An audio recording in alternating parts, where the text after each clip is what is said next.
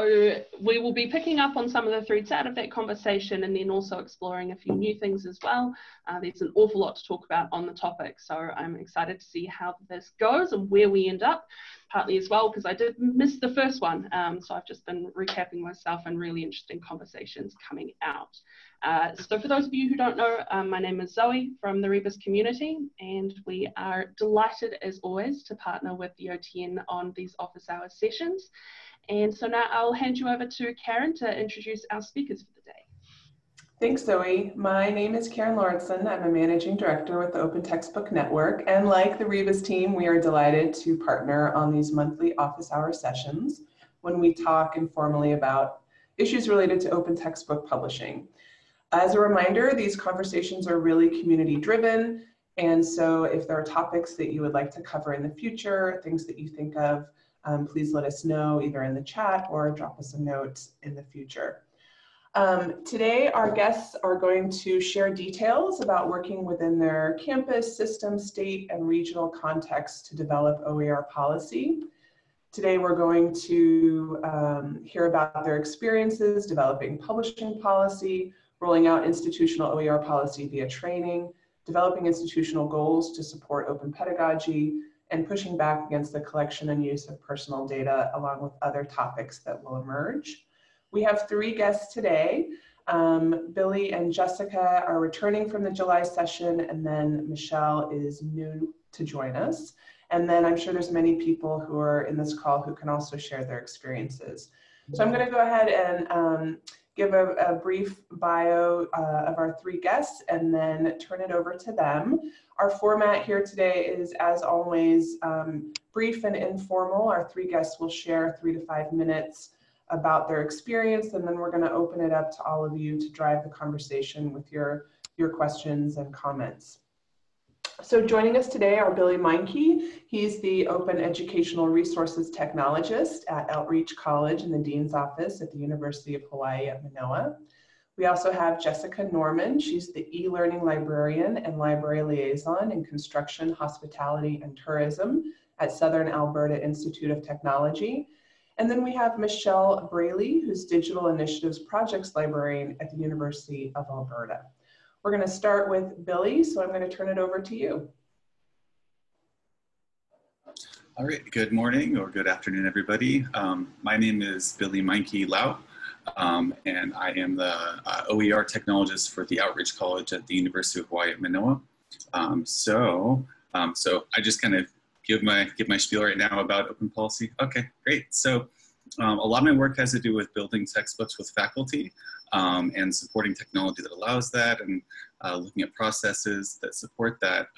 But what has come into play inevitably is policy. And so sort of at two levels, I've had to work with policy at sort of the institutional level. When I dug in and started to look at the existing textbooks that faculty were using and sort of the shift towards inclusive access and textbook rentals, I found some problematic things having to do with the terms of service and the privacy policies associated with textbook rentals and the like. And so I did quite a bit of digging, and I've worked with council and I've worked with other policymakers to figure out what to do with this. Essentially, at the first stage, where we are giving students more of a heads up in terms of what types of data collection, personal information is collected by publishers when they do click through the terms of service when they open their digital rentals. And sort of the next step will be sort of working with publishers to bring their terms of service and privacy policies in line, because at the end of the day, data collection and sort of extracting information about our students, about how they learn, doesn't really have anything to do with their learning, and sort of separating that and the business models associated with that from the learning itself and from the classroom experiences, it's been really important. At a state level, here in Hawaii, things have been interesting. Last year, we had a surprise OER bill hit the state legislature, and nobody saw it coming, and it was more or less the result of our student government speaking with senators about what they really care about, and textbook affordability was one of the main items. And so we had a bill that we sort of had to watched carefully as it made it through the legislature. That bill not making it through fell out of set. We're not quite sure how it all happened, but I can drop a link in to the chat if you'd like to read more about that. But the good news is that we have 2 fresh OER bills that were just introduced at the state legislature last week. And so both the House and the Senate at the Hawaii State Legislature are interested in supporting OER, which is wonderful. And after sort of what happened last year, both chambers are now more or less in line in terms of knowing better how to support OER. But both bills at this point, they haven't accepted testimony or anything significant yet. But both bills are calling for a task force or a council to be set up to assess the needs system-wide, statewide here in Hawaii for OER. The University of Hawaii is the state university. There are 10 campuses. I'm at the flagship campus. And the state legislation basically is to do a survey and say, if we want to do OER system-wide, how do we go about doing that? What's it going to cost? Who has to be involved? Like, what's the nitty-gritty of getting this done? And so having support sort of at the top-down level is really nice. And it's giving us an opportunity to interact with legislators and sort of open conversations about how they can support the university in a broader way and how OER is a part of that. And so I will drop in links to the 2 measures if anybody is interested in actually getting in and taking a look. The first one is our House bill, and the second one is the Senate bill. And if you look at the first link that I dropped in, there is a link from there to Spark's Open Education Policy playbook. And inside that playbook, they make a few recommendations as to, at the state level, what states might adopt in terms of legislation that would support OER. And one of the key pieces is setting up a task force, and another one is a grant program. And so there's the possibility of that at this time. In terms of the 2 bills and the similarities and differences, both are calling for a task force and sort of assessment of what it would take to do OER across the entire state. The Senate bill is more specific in terms of specifying who's going to be on that task force, and they've asked for the vice chancellors of academic affairs from each campus, which is pretty hard to pull together. They did not yet add the "or designee" to the end of it, which would be really nice. So they've specified who they want to be on the task force, but they actually have not included on that task force information technology IT people. They have not included a student voice. They've not included accessibility or disabilities, that sort of expertise on the task force. We may be asking for that at a later point. But at any rate, sort of at the institutional level, helping students make better decisions and helping faculty be more aware of data collection with regard to the kinds of textbooks that they may have been using, that they may be moving away from. That's one part of it. And then at the state level, on the policy front, looking at the attention that the legislators are putting on OER as it approaches textbook affordability, and helping make sure that it's legislation that goes through is actually useful, it's actionable, it's something that we can work with, and something that other states and jurisdictions might be able to model. Great. So, I'll pass it along. Super. Jessica, I'm going to turn things over to you if you want to unmute and turn your camera on in case it's off. There you are. We see you. Sure. So hopefully the sound is okay. Excellent. So as she said, my name's Jessica Norman, and I'm at the SAIT, otherwise known as Southern Alberta Institute of Technology in Calgary, Alberta, Canada. We're a 2-year polytechnic applied education institution with approximately 11,000 students enrolled, if that gives you a sense of our size. I'm currently the eLearning librarian here in our library, and OER is part of my position description. So it's an explicit part of my job. So when I was here in July, the discussion was around a newly adopted institutional policy. So in May of 2018, our Board of Governors approved an institutional OER policy here on campus. It clearly stated that our institution promoted the use of OER, which was a real change from previous culture. It specified the type of open license that was preferred, clarified some of the other procedures around adopting, adapting, and creating OER, and also clarified training and support measures. So that was really big for us. Since then, in the academic year, we've really seen a transition on our campus from what is OER to how do we do this effectively? So the policy was really instrumental, at least for us, to raise awareness with not only our faculty, but also our academic chairs and administrators, and even with our students. And it really shifted our culture to an answer of yes when administrators or faculty were thinking about new curriculum projects or developing content, that OER was an option. What that means in a practical sense is we've seen an explosion of OER activity on campus. We had 13 small scale projects for adoption or adaption this fall, and another 5 course textbook replacement projects where the course went fully OER for all materials. One of the projects that I worked on over summer and then fall was to replace the traditional textbook in 88 sections of our communication courses. So that was an immediate impact on 2,300 students this fall semester. And we're following that up with an assessment project on student perception and the use of materials. And we've got approval to share the results from that afterwards. And then from a student perspective, we saw our first student association campaign to really educate and promote to the students the value of OER.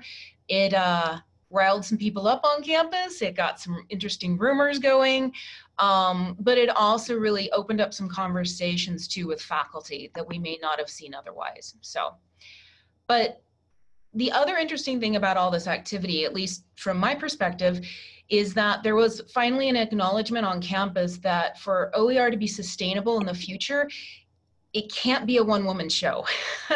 So I'm the only person on campus with OER in my title or in my description on campus. And I've spent a lot of time this fall talking to folks about how all aspects of our program, so advocacy, training, project management, content creation, assessment, renewal projects, how we can integrate those into institutional practices and other departments on campus.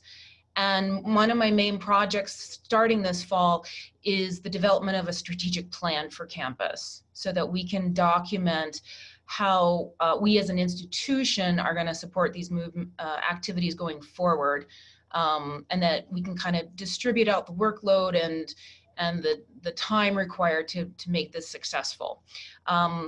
It looks like that I'll be able to have those approved by March of this year and be able to really put that out there and start promoting those activities on campus and also outside of campus with folks to help them better understand what we need to do to make this a really comprehensive program. So one of the first examples is simply going to be that we need to have a training program that will allow faculty and staff to have access to information on a scalable platform. And it's not just me giving workshops, because there comes a limit to how many places I can be at once. So that and several other areas that we're going to be focusing on will hopefully set a foundation where we'll have a long-term successful development project here at SAIT. That's what we've been doing. Thanks, Jessica. I'm sure there's several people out there who can identify with the idea of it needing to move beyond a one-person show. Sometimes you get caught by your own success. Thank you. I would now like to turn things over to Michelle. Hi, can you hear me okay? Yes, we can hear and see you. Oh, perfect.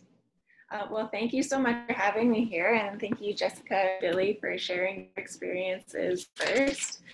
So I'm at the University of Alberta, Canada. So to give you an idea of the size, this is a large institution. So there's 6 campuses, 40,000 students, So practices and policies are often at a department level and it gets quite complex. So I don't have really an institutional-wide policy to speak to, but what I thought I could speak to is some of our library publishing practices and how policy kind of fits within that. So specifically, my role is on the library publishing and digital production team in the library. And on campus, we also have an existing OER awards program, which is a partnership between the library and the Center for Teaching and Learning. So through these funded projects, we started to see some needs emerge for OER publishing infrastructure. And that's something, a program we've been working to pilot and build on our campus. So working alongside that pilot project, the portfolio I'm in also has a strong existing open publishing program. So we've been working on building our open publishing program, mirroring those existing practices that are already working as best that we can. So as well as working on things, you know, like practical things like technology, planning, workflows, all that practical stuff. We've also been developing a memorandum of understanding, so an MOU. Really, it's just a document that outlines the responsibilities of each partner. So we kind of, so us, the content creator, know each other's responsibilities, and it creates an effective partnership. So where the MOU is within our service is content creators required to the MOU before access to their publishing tools. So the kinds of things that are included in the MOU, so some of our responsibilities are things like providing access to Pressbooks and establishing a unique account, allowing them to transfer content to our servers. We will be updating the software, provide free OER hosting, of course, assigning OIs, assisting with disability along with it, and it allows for discontinuation of the services with 6 months notice. For the content creators, they're required to, of course, make their content freely, openly available with the CC license that allows her to create derivatives. They must be fully responsible for all aspects of creation and transfer and updating their OER content. They must provide us with contact for one designated contact for their project. And they're responsible for obtaining any third-party permissions or seeking any copyright support that's required. And of course, they're also able to discontinue the service with notice as well. So policy kind of fits within the defining our role within the libraries and how we're supporting OER on our campus. Just speaking from what Jessica had mentioned, kind of allow for a shift from those one-off workshops all the time of going in and doing the OER show to being able to kind of have a defined bubble for the services we can provide and where we kind of fit within the OER spectrum on our campus. Thank you, Michelle. And if you have examples of the MOU or some of the other resources you were discussing, I'm sure people on the call would really appreciate those links. Okay, now is when we put it to all of you to engage with our guests and ask questions about what they've shared so far or add your own stories. So feel free to do that in the chat or to unmute. I think we're doing okay with our audio, and thank you for turning off your cameras. I think that really helps with what we're all trying to do here in this big group together. So I have not been monitoring the chat perhaps as closely as others. So let me know, are there questions outstanding that we should start with here? We did have one in the chat that came while Jessica was speaking from Kathy, asking whether you have provided financial incentive for those projects that you were talking about that have been kicking off at great speed on your project, on your campus. So that is a good question. The answer to that would be that no, we currently do not have a separate funding process or mini grant process for OER. At our particular institution, the way that we're currently looking at it is that OER is built into the ongoing curriculum development processes that already exist. the institution felt like their first step was simply to encourage folks to use OER while they're developing new materials for classes, and they'll support that work. So if they get a contract to do a new course development and they develop OER as part of that, then obviously they're being compensated. But at this stage, at least, they aren't having a separate grant just for OER development. It is part of our strategic plan, so we're looking at it as a phase 2. But right now they're focusing more on existing processes and existing funding. And then just the big thing for us is putting the word OER into current grants. So we have curriculum development processes. We have an in-house grant that's really kind of interesting. It's called a Cisco eLearning grant. We offer up to 5 a semester or 5 a year. It's a $20,000 development grant plus a full semester of offload time. And OER is now allowed to be one of the possibilities for that. So I'm trying to be creative with current funding models rather than getting new funding that we can apply. Thanks for that. That sounds like a great approach, working with what's already there. Jessica, just to follow up on something you said in your intro, you mentioned that there is a preferred license. There's some language around that. Can you talk a little bit about the preferred licenses at your institution? Sure. So one thing that I should definitely highlight is that being at a 2-year polytechnic, we have a different model for IP or for intellectual property than maybe at a 4-year university, in that our current policies and our faculty contract with our institution state that all work that's developed during your employment is owned by the institution and not by the faculty member. So if we do create content during curriculum development or other activities that relate to class, the material itself and therefore the license is held by the institution and not by the instructor. The reason why that's significant for us is because historically, that meant then that the institution or its designee, so someone in our curriculum development group or maybe a dean, would declare this is copyrighted and we can't or won't share it.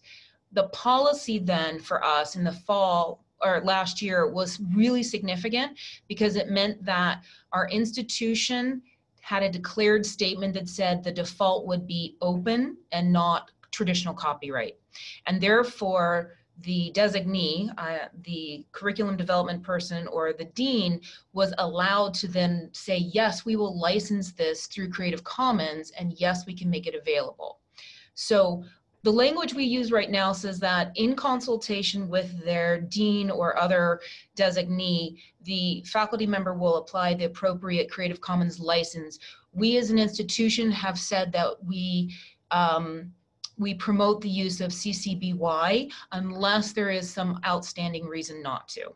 So we're not going to say it has to be a completely open license. There might be a few instances why we need it to be non-commercial or something, but we have it clearly stated that we want it to be CC BY unless there's a compelling reason. And then there's a nice statement that says they should consult with me if they're not sure what to do, and I will help them choose the most open possible license. Nice. Billy, there's a question for you in the chat from Rob, who's asking about some of the benefits and challenges of getting legislature involved with OER. That's a great question. So, as I mentioned, last year's OER bill at the state level, it was a surprise. Nobody saw it coming. At first glance, some people were saying, well, do we need a bill to make OER work here? And sort of that was the question we were grappling with this whole time. Like, is it going to help or hinder our progress with OER? And sort of as the OER bill, as the waves of news sort of spread out across the entire state, a lot of people were like, what's OER? This is new. What are you guys doing? And a lot more people became involved and interested in it. And so for that reason, it was good to have something, even just a proposed bill out there for OER. But still the question that we're struggling with is, do we need an OER bill at the state level to make OER work here?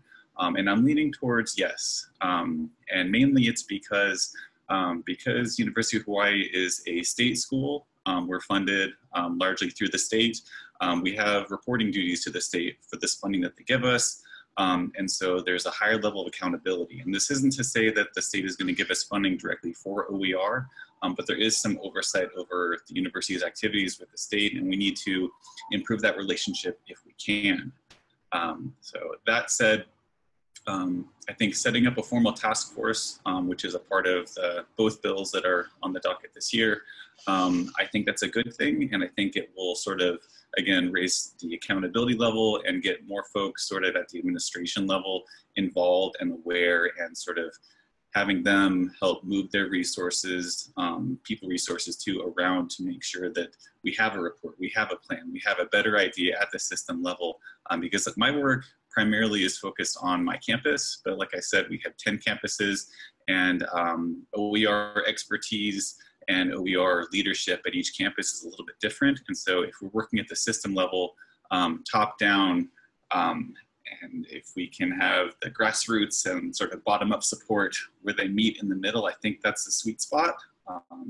So they can look up or over, if you will, and say, okay, well, we have support from legislators, and they can look over to the side and say, oh, our peers are really interested in this too. And where they meet, I think that's where we're going to see the most blossoming, most blooming, the most really interesting work. But having that accountability and the support, and maybe some funding down the line from the state, that'd be really neat. But yeah, it's still sort of a toss-up, and not everybody's in agreement over whether or not we need an OER bill for this to work. I know personally a few folks I work with, they don't think that we need a bill at all, and they'd rather just see kind of, move on and not get passed. But at any rate, just having a bill, having policy at a high level around OER really just brought it to the forefront of everyone's mind, and now they're more closely associating OER with online learning, as opposed to OER being sort of this amorphous abstract thing that's on its own. Now it's like, oh, well, you can do online learning how you would like to do anyways, and just have the content be open. And it's a lot of what you want to do anyway. But yeah, I hope that answered the question. Thanks, Billy. In the chat, there's a continuation, I think, Jessica, on your comments about licenses. So Alexis is asking, if a professor doesn't want others profiting from their work, would that be considered a valid reason to make something NC, for example? Do you see that as taking away academic freedom if the answer is no? Have you ran into any sort of case studies like that yet? That's a really interesting question. I just saw that in the chat. Give me a second. I'm reading through that twice. Sure. Let's see. Profiting off the work, a valid reason to make something an NC license. Oh, I see. So, and I have to give full props here to Cable Green, Creative Commons, and the rest of that crew, because I took the Creative Commons certificate this past summer. And one of the things that I learned there is that NC doesn't mean what you think it means necessarily. And so I've actually spent a decent amount of time on our campus trying to clarify for folks why we want to be as open as possible, how labeling something as NC can really sometimes cause issues with using current material as well as sharing it back out, because when you start applying an NC SA license, that share alike element can sometimes cause some issues in ways that people don't expect.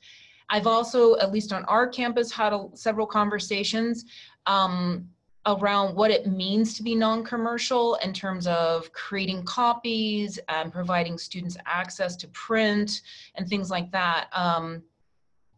We actually did a small revision to our policy. It was officially approved in May with a statement that said that our institution would not print copies for students because some of the legal information they had previously was that somehow that would violate an NC, and they didn't want to go near it. And luckily, I got some information through Creative Commons. In fact, it may have been an email from Cable, along with some of the new outcomes from some of the court cases. And we were able to have our copyright officer write a statement in support of printing and providing access to the students in print. And we got a legal brief basically that officially said, yes, we can do this. This is still acceptable under NC. And so we were able to have them revise our policy and open that part up and have it republished under the new language that says we can print things, and that NC doesn't eliminate that option through, say, a Xerox center or something. So I can't really answer the question of taking away academic freedom or not. I'm not sure I feel comfortable doing that off the top of my head right now. What I would say though is that it's really important to understand clearly what non-commercial really means, and that by locking things down under non-commercial, I found that it actually has a much bigger impact than you would originally think of. Thanks, Jessica. And I invite anyone else to chime in if they would like to. I've also had similar conversations lately about NC with cable, so I'm sure this is a big part of your life, cable. I'm pausing to see if anyone would like to unmute and speak up.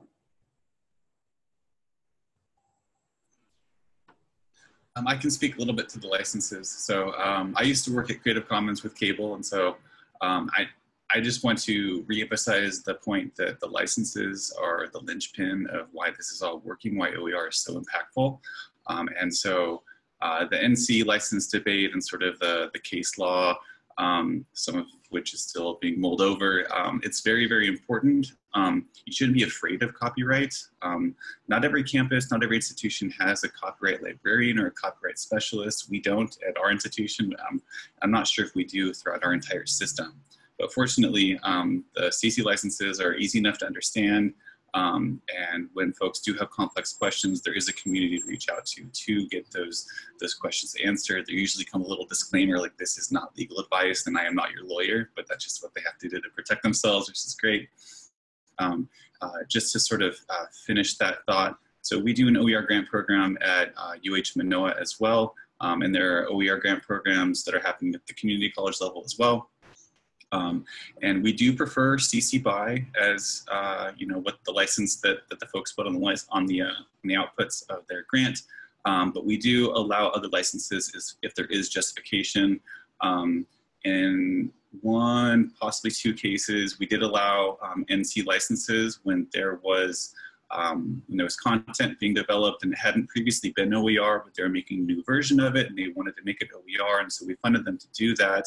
And they did choose an NC license because there was some pressure from a publisher that was considering sort of borrowing in big ways from the work, and they wanted to sort of like put that on hold until they sort of solidified their position and made sure everything's all good to go. And they're looking at a later point, licensing with a more free, a more open license. But they're sort of doing a more sort of tempered approach in the beginning with an NC license, with plans later on to revisit that conversation and to license it more openly.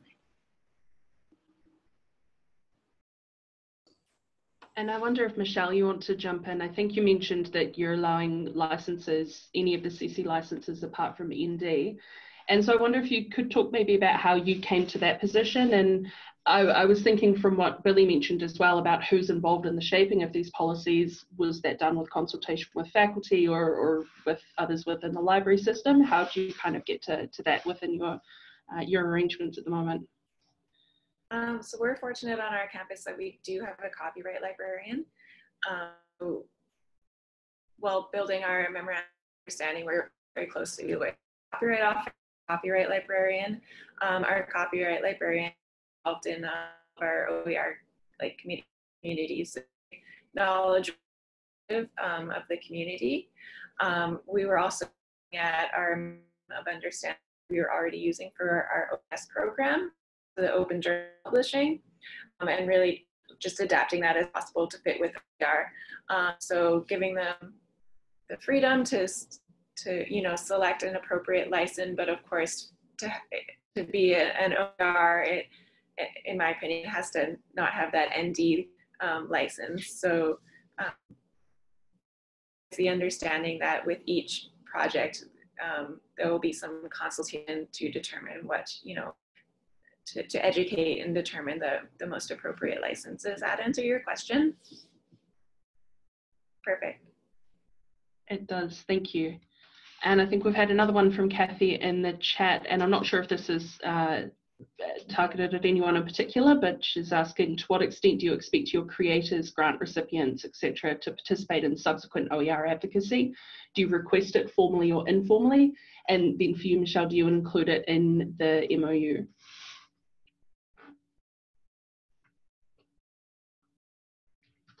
Anyone want to jump in on that one? I'll jump in. So I will say that we've had a little bit of a challenge in terms of turning our OER grant recipients into OER champions. And that's not because they're not enthusiastic, it's because they have very little time. So we're an R1 research institution, and these faculty, our grants are up to $5,000 to adapt or create a new OER textbook. And in comparison to the other research grants that our faculty might be working under, that's kind of a drop in the bucket.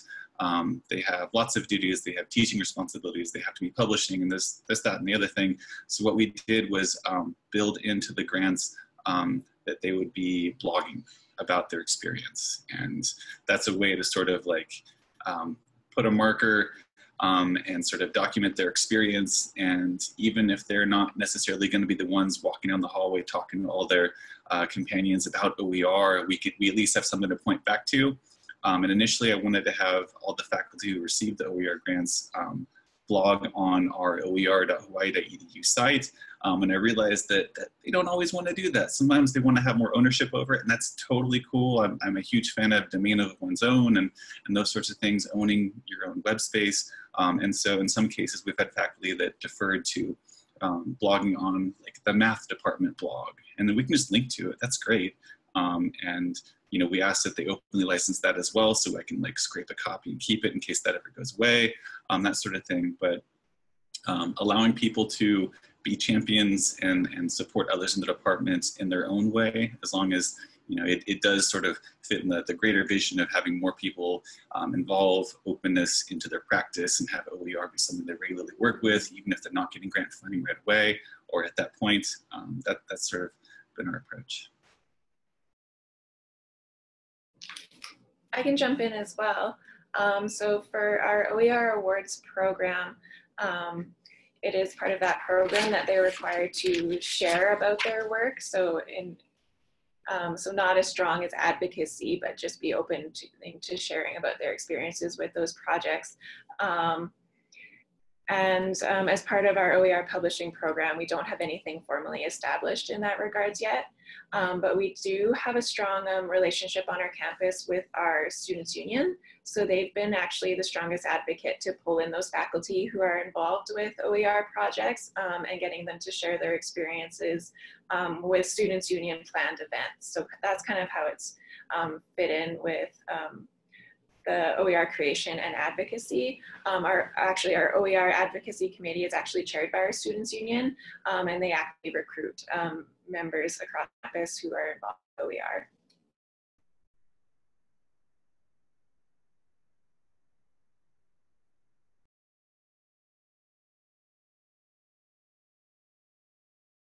So I'm not sure if this is up and running, but I could share from our perspective what we're doing.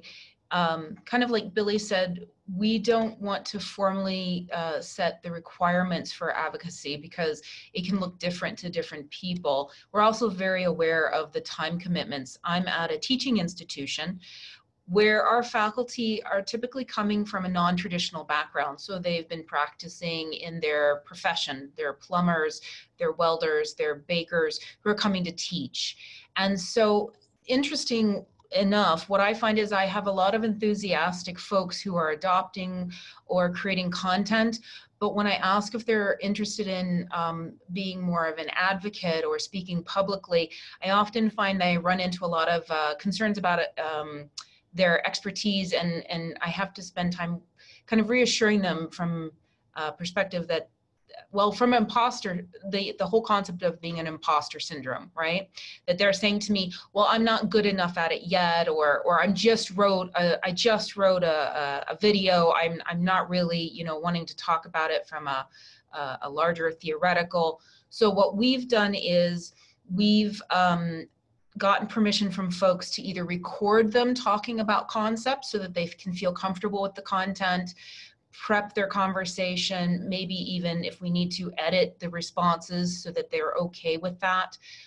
We're also asking them not to blog necessarily, but to either create a reflection piece, or in some cases we interview them and then write up the results from the interview.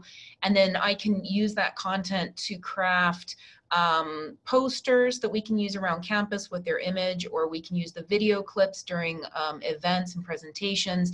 And we find that people are more comfortable doing that kind of work than being live in front of a group and talking about the process, or having to find time outside of a class teaching schedule to come to an event. So those kind of activities have worked a little better for us.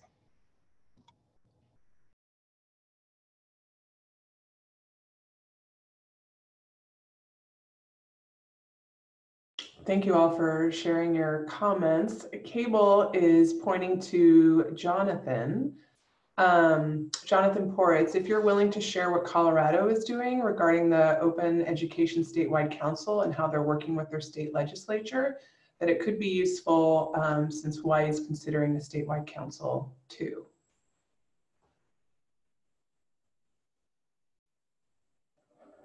Can you hear me? No.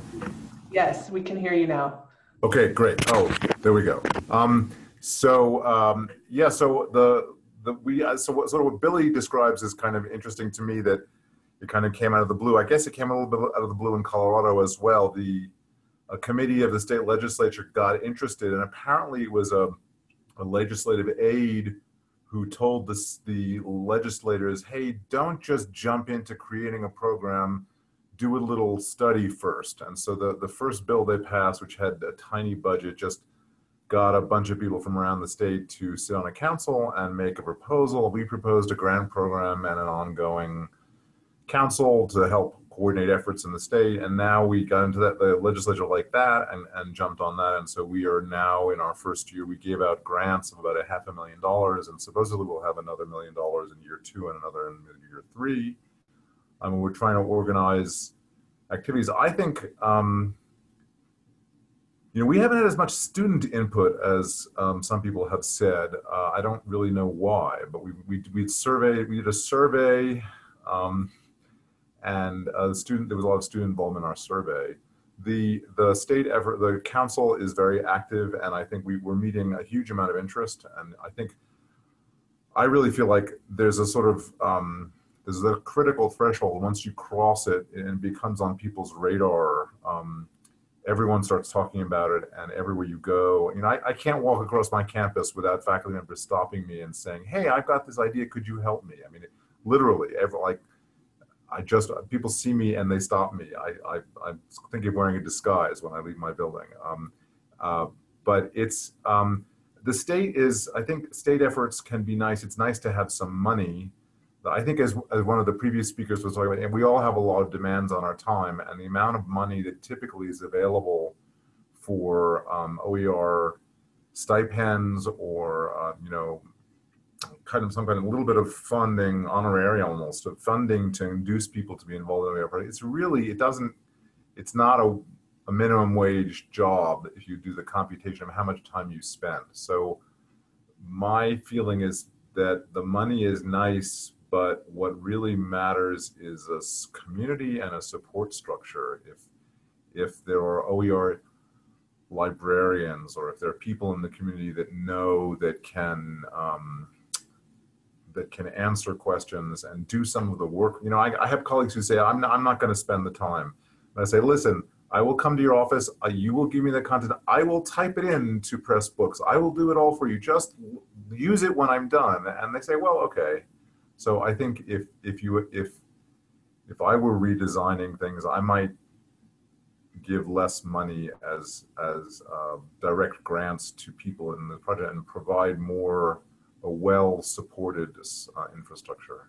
Anyway, I don't know. I think it's good to move forward, and I think it's nice to have support from the politicians.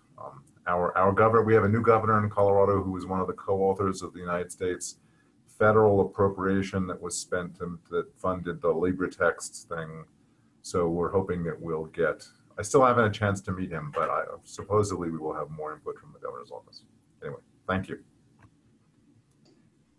Thanks, Gable, for this suggestion, and thanks, Jonathan, for hopping on and sharing your story. Kathy has a question in the chat. In any of your policies, do you include having the cost of textbooks stated clearly in this registration system, or is this more an institutional decision and not part of legislation? Their students are working on it now at UConn, University of Connecticut. So I put that to anyone who's here.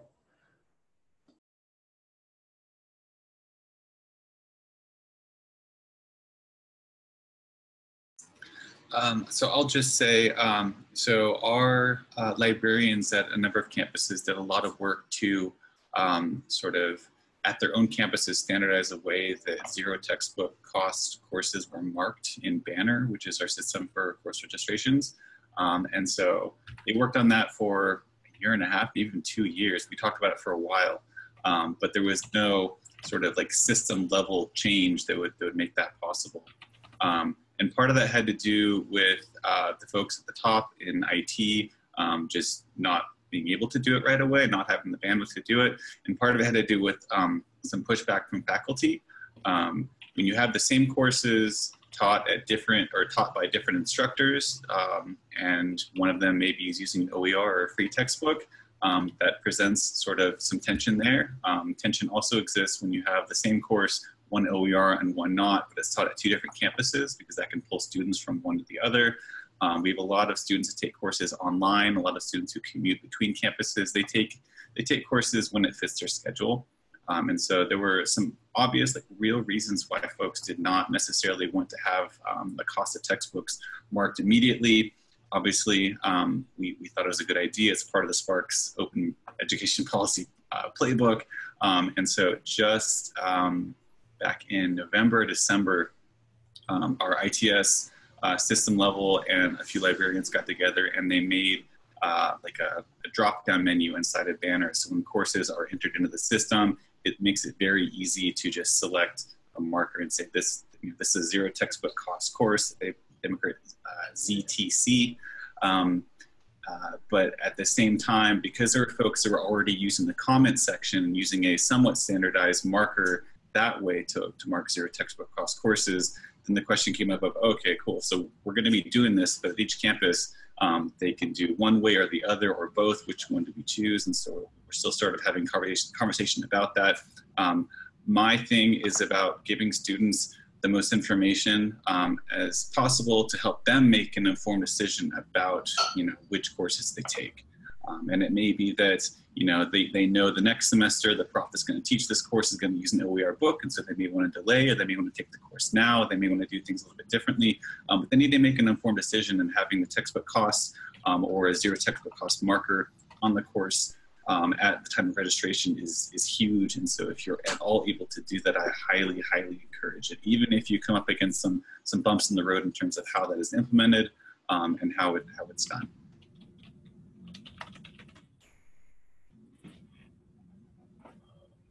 So this is Anita Wells. I wanted to jump in and say that Virginia had legislation last year that was passed about OER and low-cost commercially published course materials, which is something that was added by lobbyists in the first subcommittee and never taken out.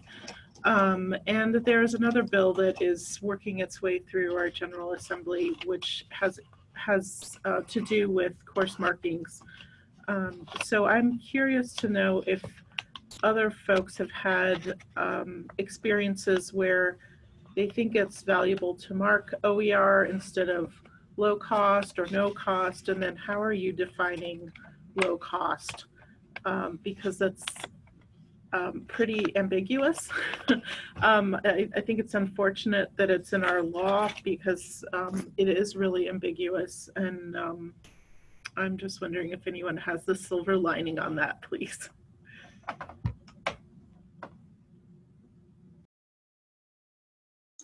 So I'll just say, so our administrators, their idea is that OER is one item underneath a larger textbook affordability umbrella, if you will. And that is not necessarily how I think of it, but that's how they think of it. So we have ZTC marking happening right now. We don't have a low-cost marking. I've heard, I don't want to quote anybody, but I've heard numbers of $30 per course or $40 per course being like a reasonable number to call it low cost. And in some cases, moving away from a $150 textbook to a $30 book or set of materials is huge. That's a big difference. It's a sort of a big margin you're gaining there. But at this time, I don't see the value in doing that. I think that just sticking to ZTC or OER more specifically, if you can, is a better route to go. This is Mark. I'm from New York State. I'm part of the State University New York system, SUNY system. I know one of the discussion points earlier was about state legislators, and our state made a significant investment in OER 2 years in a row, and it looks like they're going to make a third year of investment, which has really kind of brought OER into full light here within the SUNY and in the CUNY system, and we are really fortunate, and trust us, we know how fortunate we are. But the one question that that keeps coming up is about OER policies. And even though our state legislature has put money on the table, there has really been no discussion about policies. Within SUNY, we're kind of like a confederacy. And so our institutions all act essentially as their own institution. And though there are certain SUNY mandates that govern those institutions, for the most part, they can govern themselves. So some campuses have gone through the process of putting OER into promotion and tenure requirements, or acknowledging the acceptance of OER as a worthwhile academic pursuit for faculty.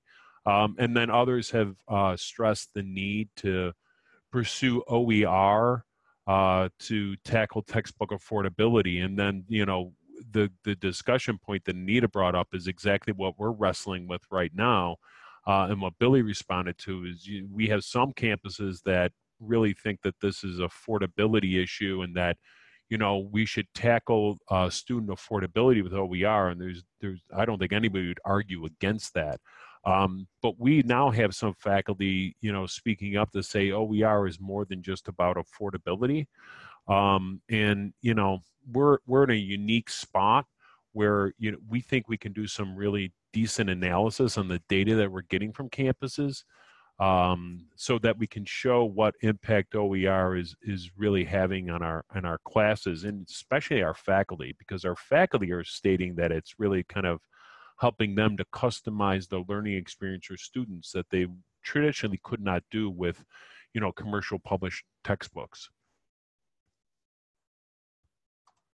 And I'm assuming everybody on the call is probably nodding their head, right? Yes, behind all the turned off cameras, we can imagine many heads are nodding. Thanks for chiming in, Mark. Really appreciate it. And Anita had actually the same question I did listening to you, which is, do you know if any of the 4 years in the SUNY system have addressed tenure and promotion, or can you think of any campuses specifically that maybe we could take a look at what they've done? So one 4-year institution, SUNY Delhi, it's just a line inside the promotion and tenure requirements that comes out of their academic affairs office.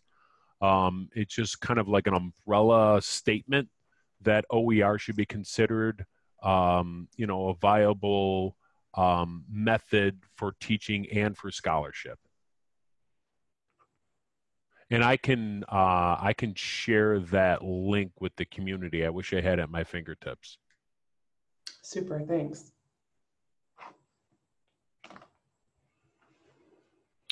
And Jennifer's asking if you have a SUNY system OER policy. No, we don't. We just passed an open access policy at the system level, which means all our state-operated campuses, because we're a combination of state-operated campuses and county-controlled campuses. Our county-controlled operations are our campuses, or what we call community colleges in the states. The state ops have to put an OER policy on their books by March 2020. So we have the open access policy, and maybe one day that'll lead to an OER policy. We kind of hope so. Nod, nod, more nodding. All right. We are closing in on the hour. We've got about 4 minutes left. So if there are any last thoughts or questions anyone would like to try and fit in before we go. I think we also got a lot of ideas for future office hour topics, like on course markings, for example, perhaps revisiting tenure and promotion, and maybe hearing more from our SUNY guests and sort of thinking about the statewide OER process. So anything? Okay, I think we're in a good spot here. I think we're in our wrap-up spot. I see heads nodding. Thank you. All right, so please join me in thanking our 3 guests and everyone else who chimed in today. We invited Billy Meinke, Jessica Norman, and Michelle Brailey. And we so appreciate hearing your stories, the ups and downs, and where you think you may be going at your institutions. And thanks to everyone for joining us and asking your questions, sharing your resources, and we look forward to seeing you next month in our February office hours.